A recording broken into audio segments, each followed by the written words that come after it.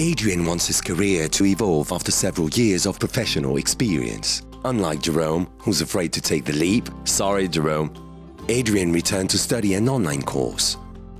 He keeps his current job and trains for a new career. He studies when he can and when he wants to, thanks to training units designed for e-learning. Need help with a class? Thanks to instant messaging from the EDHEC Online Campus, Adrien can ask his mentors questions. An online course doesn't have to be lonely. Adrien is constantly in touch with his work group, with whom he undertakes a remote consulting project. He knows he can ask his coach for help to optimize his working hours and form an effective professional project.